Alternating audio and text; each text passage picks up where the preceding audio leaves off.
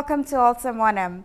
The Madang Provincial Council of Women have raised alarm on an increase in the number of rapes and incest cases involving children between the ages of 5 and 8 years old.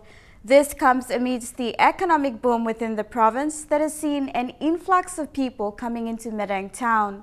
The Madang police recently opened a new family and sexual violence office to deal with each backlog of sexual-related offense cases in the province.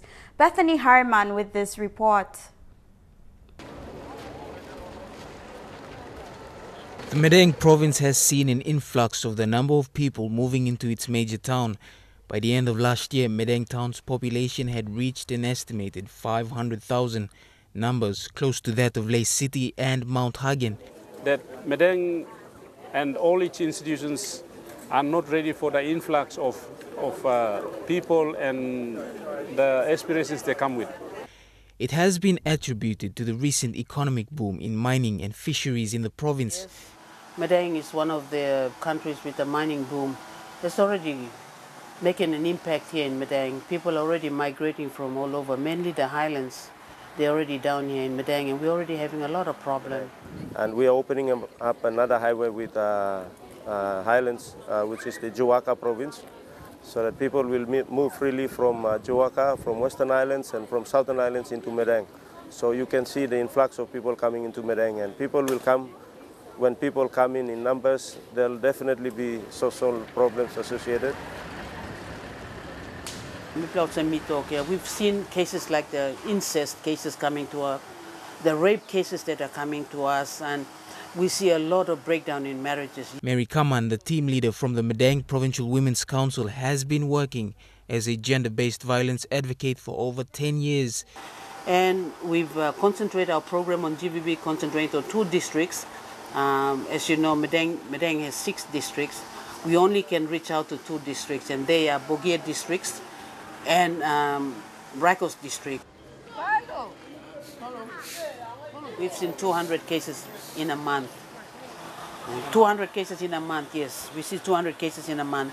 But I just like to say that that's all cases, like people who are coming for marriage breakdown. Some of them are here because, as I said, they need trauma counseling. They just need mediation. We do a lot of mediation here. And because the court now are saying that they will not see small cases. So court is also referring the cases to us. According to her records of reported cases, the first 6-month statistics is over 2,000 and growing. On average, Mary counsels about 8 victims per day, often children who have been raped. There have been an increasing number of cases where husbands are raping their wife, but it has been a struggle to prosecute offenders. You know, we put them up in our homes to assist them. And you know what it is like when we have family living with us, and then you have the boyfriends or the other partners who's coming and looking for them. So we're having all these kinds of problems. But I'm glad that the police have opened up the family support unit for us to work with this. So far on record, we have received about 13 complaints, 3 of which it's gone before the court for interim protection orders to be issued. They've made 2 arrests, and the others, they went through mediation.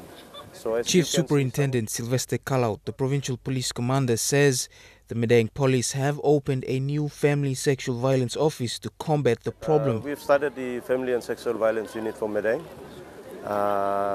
I've issued instructions last month, and with the appointment of 3 staff to be engaged as family and sexual violence officers who will be dealing with these matters.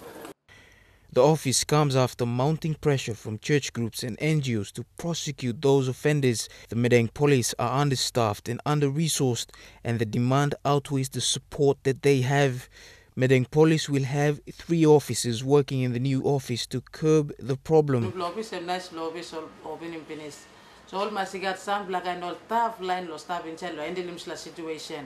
Because now you establish a time all PNG man only got attitude problem. Lo time Mary go to you blow said police Mary minimum pisilo you blow police Mary. Now I believe all got sexual offense squad office staff, so they will work in partner with the family and sexual violence unit. And the major challenge is for the police to plan ahead so that we have police barracks and a station somewhere along the highway, which is more strategic, so that it can provide policing service to the highway as well. Chief And Superintendent Kalaut expects that the number of cases will increase. Rapes and other sexual violence are social red tapes of recent economic booms. Economic boom that is fueled by foreign investment that promise jobs for Papua New Guineans in urban areas. An alternative route has also been built to connect 3 provinces of the highlands, and more people are migrating. People are already coming into Madang, seeking jobs in unsustainable industries, and work will become scarce. The Madang provincial government has been assisting police to addressing the law and order issues here in Madang, but we've seen that it is a much bigger problem than what we thought it was. And then we ran into another problem, and that was with the appointment of a permanent administrator, provincial administrator. Now that we Madang Governor Jim Carr says the provincial government has plans set to deal with the problems, but he admits that the province isn't ready to deal with multiple social disorders. And plan a strategy, as I said, using Calibre Vision 2020, and then other initiatives with partners, development partners, and maybe donor agencies. Teenage prostitution, extramarital affairs, domestic violence, rape and divorces have increased and are expected to grow. Authorities will struggle to contain these problems.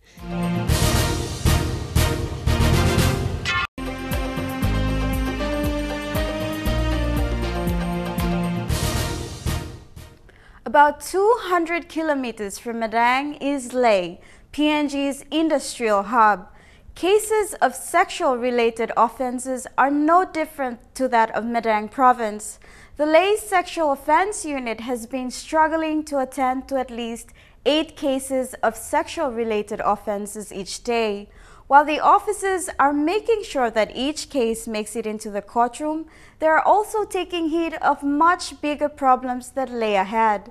Statistics of sexual-related offences is expected to rise, and this is expected to stem from the growing number of people flocking into the city in search for urban conveniences.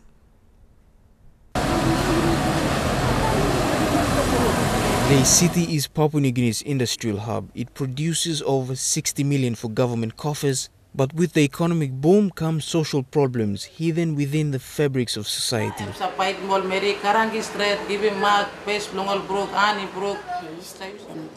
Sexual penetration of a minor now come inside. So that's that now. Rape, I mean. Lae Sexual Offences Squad reported close to 20 children are raped every month. This is a reported case, but ikat sample too where only report him long all community level, all report him na, only at all straight him lo hap na. We don't have records here. We normally deal with underage victims, 16, 15 na go down, their sexual penetration of a minor. Okay, like in 2002, this case was, our sexual cases, they were amended. So like previously, before 2002, me plus in sexual penetration of a minor, me plus using unlawful carnal knowledge, but that has been replaced, and sexual penetration of a minor now come inside. So that's that now. Rape, I mean, before it's like, it just when I stop inside in the limit of like penis, or vagina, area, but now it's any object that goes into any parts of the body, that's penetration. To the slightest degree, it's penetration. So all cases that we deal with, and incest is rape inside the family. First Constable Michelle Simbong says rape of children between the age of 1 year 6 months and 15 years old has risen this year. Sexual assault and similar or sexual touching, all these kind of cases. That's that we normally deal with day to day, daily cases, but mainly it's like rape and sexual penetration of a minor, where mainly all cases that we like similar sizes, age ranges from 6 years, 5 years, na iguantapa. The lowest was 1 year, 6 months, and all these little babies. they were victims of this sexual penetration or this assault. All this like. So all perpetrators blami plato, big mantas, all they were teenagers like 12, 13, 14, 9 and 10 years and more. Perpetrators that me practicing inside. Yeah. For this stuff now, January, you may got this year alone, you may got 14 black cases.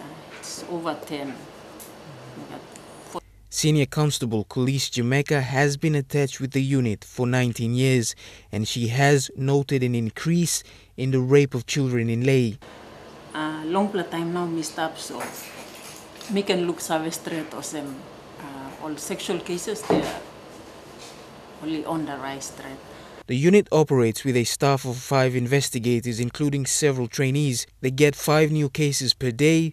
This adds to the number of cases in court, and those still under investigation. The prosecution of offenders takes a very long time. Look, come back in. It's not our fault. Population increasing with the manpower shortage. When we are dealing with these old cases, new ones are coming in. So, I'm hard. Most of the rapes reported come from the settlements surrounding Ley City. The victims often need extensive counseling from experts that are lacking. Police have tried to help by sending victims to get counseling from non-government organizations. Ley's rape statistics sounds a warning to other provinces that are facing an economic boom, including Madang province. Regulations all can be anima, lo stop him this like I know pixel lo stop. So now any small kid inside the settlement, can all phone want them all a pizza nongo ta, or all talk nongo or kind all pizza nongo sa stop lo phone. One pla good play example, one pla liklik mangi come lo office, but me plan no been charging him.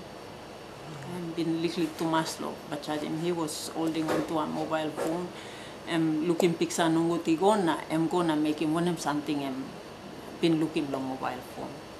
Madang provincial authorities are now facing a similar trend because of the influx of people into the province. The Madang police have opened a new family and sexual violence office 2 weeks ago to deal with its backlog of rape cases. But on record now, we have 13 complaints. The problems of family and sexual violence are 2 separate sections. In Ley, the 2 sections work at separate offices, while Madang's newly established unit has been combined. We are working together, partner with family and sexual violence unit, but office blah blah blah. We deal with them when there is a sexual matter or any sexual offense that arises within the family. Also now me got new amended act. He got marital rape now I'm stapa. So inside lo married now he got rape. If me mama talk no got na sen papa am like sleep one time regardless suppose one it's an offense.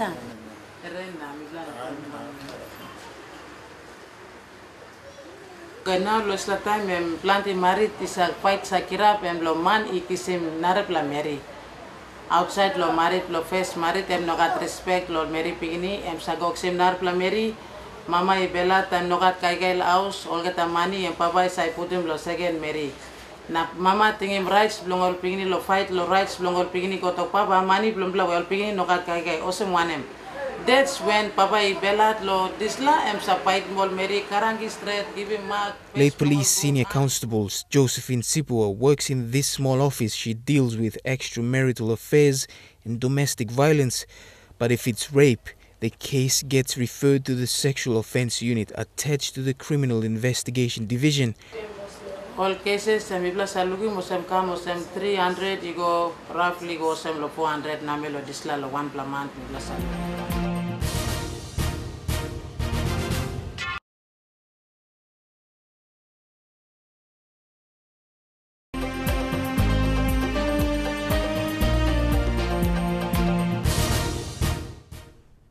Over the years, communication used to be one of the difficulties faced by Papua New Guineans. Rural communities rely on traditional means to pass on message, but that is now a thing of the past. With new technologies and innovations, communicating has become so efficient. In this report, Edwin Fidelis takes a look at the Center for Social and creative media in Goroka that aims at developing an avenue where information can be passed through films and videos. Gina Baidam is from Severi Mabu village in the Southern Fly electorate of the Western Province.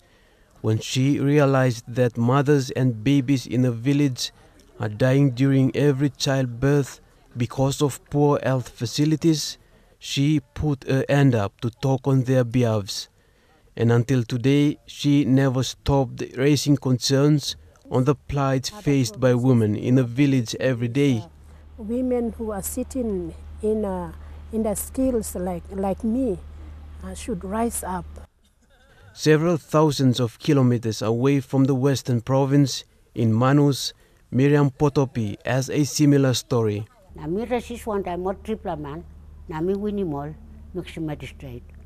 Last month, Gina and Miriam, together with 4 other women, gathered at the University of Goroka in the Eastern Highlands Province to launch the film that featured their stories.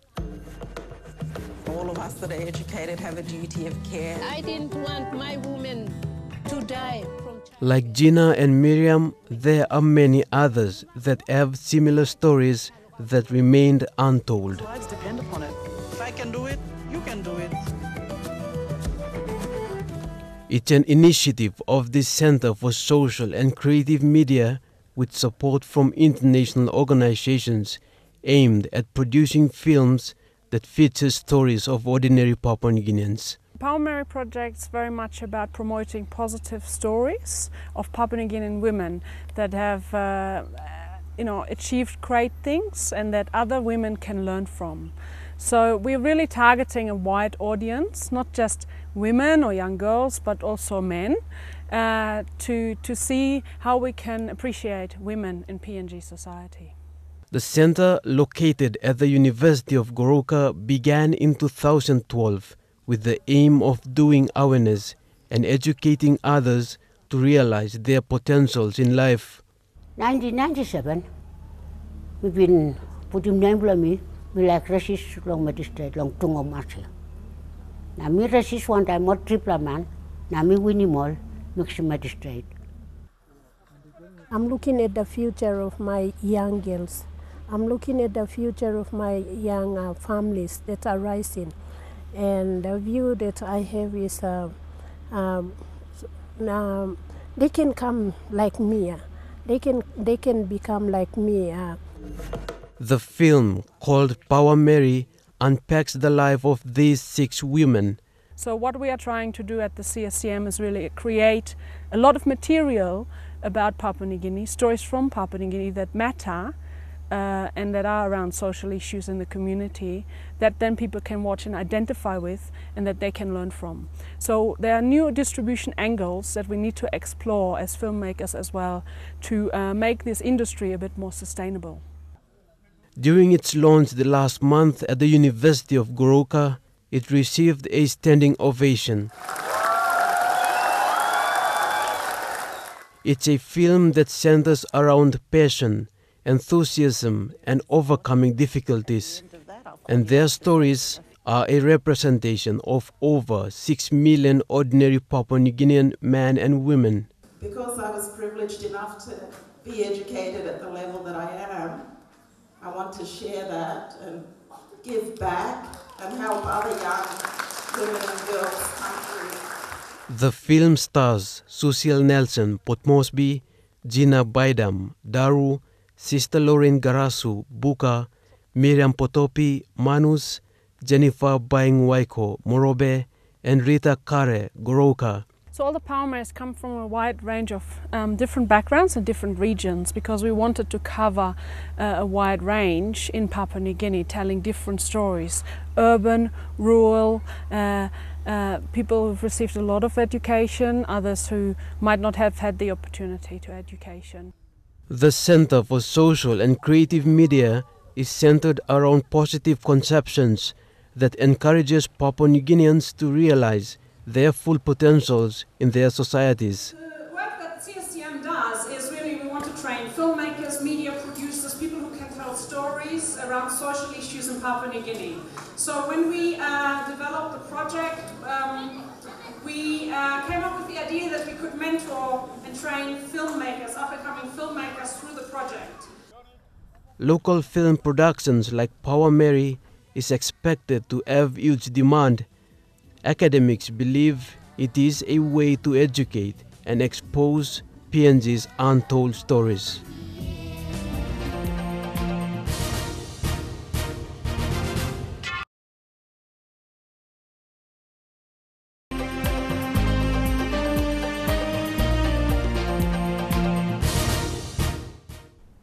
With the high illiteracy rate in Papua New Guinea, audio and visual materials have become a significant part of communicating. More people tend to watch and listen to news than to read news or any other entertainment programs. Academics believe the illiteracy rate of PNG won't change in the next 5 to 10 years. And in terms of communication, videos and films will play a pivotal role as the main carrier of information. Over the past 70 years, the production of local films has drawn little attention. The National Film Institute, the only institute that trained filmmakers, came to a halt as it plunged into administrative and financial problems. After independence, and then filmmaking just went down. Because in the 80s we had Tukana, we had Tim Fish Run, we had Marabe, Wokobablo Tontem, all these feature films, and they were produced by Papua New Guineans. And then, that was in the 80s, between 80s, end of the 80s to the 90s. Where did it go? There was nothing, 2000, nothing. Nothing was produced, and where did all these filmmakers go? The University of Goroka, through the Center for Social and Creative Media, had realized the potential of filming and is now looking at filling in the void. Because as we know now, media is fairly influential. The print media, television media, the internet, all the various platforms that are now inundating our landscape, the airspace, if you like. And unless Papua New Guineans are in it, we will only be receiving information. By that I mean we need to articulate and provide ourselves platforms from which we can launch our own voices, launch our own stories, share our own ideas about what we see and what we want to offer. Given the high illiteracy rate in Papua New Guinea, doing awareness through films is seen as a vital part of effective communication. Films are a great tool for awareness, for education and for entertainment, and people tend to call it edutainment when we mix entertainment with education. And with the Community Talk Pictures series we've produced earlier on HIV, we've really found that when we tell stories from a community angle in collaboration with communities, they can have a really great impact in terms of educating people around certain issues. So given the illiteracy rate in Papua New Guinea, films are really a great tool to raise awareness. They can really reach communities, but also tell characters' stories, so they touch people on an emotional level, and that makes them more acceptable and receptive of messages. Those who are being left out of the formal education system may not be so lucky. They comprise almost half of Papua New Guinea's total population, where reading and writing remained a major challenge. There is still, I think, room for more in terms of drama, in terms of documentary, that would need to be made by Papua New Guineans or anyone else, but especially from this country, where the stories need to find their place in our platforms, particularly in our electronic media and television in particular. All over Papua New Guinea, there are stories that remained untold, stories about successes and struggles. My advice to the women of our Western Province, other provinces throughout the nation, is women who are sitting in the skills like me should rise up, have more power to bring development into our community. That's why me yet me put him name bla me long magistrate me must stand up na okim work bla me. As Papua New Guinea continues to develop with a promising multi-million kina economy, many people are expected to plunge into the darker side of this economic boom. Unemployment may become a major challenge as employment opportunities will become scarce. Papua New Guinea, you want like agricultural society. Agriculture na ground, and backbone to you. Now it is a time you work like educating more picking blaming and selling all the yet go inside Tasol school education system and modernized system. That's all time over the picking blaming go inside this system now. Or you lose thinking of ground long or you lose touch on the ground long now you lose thinking of them or who's that line straight. But what the Center for Social and Creative Media aims is to make people realize their potentials, that their life can't go on as usual, and in order to participate meaningfully in the country's growing economy, they need to realize and unpack their own full potentials. And that's all for this episode. Thank you to all who have participated. And if you have any comments or stories you would like to share, please contact us via the address on your screen or visit us on our Facebook page. For now, enjoy the rest of your viewing on your #1 station, MTV.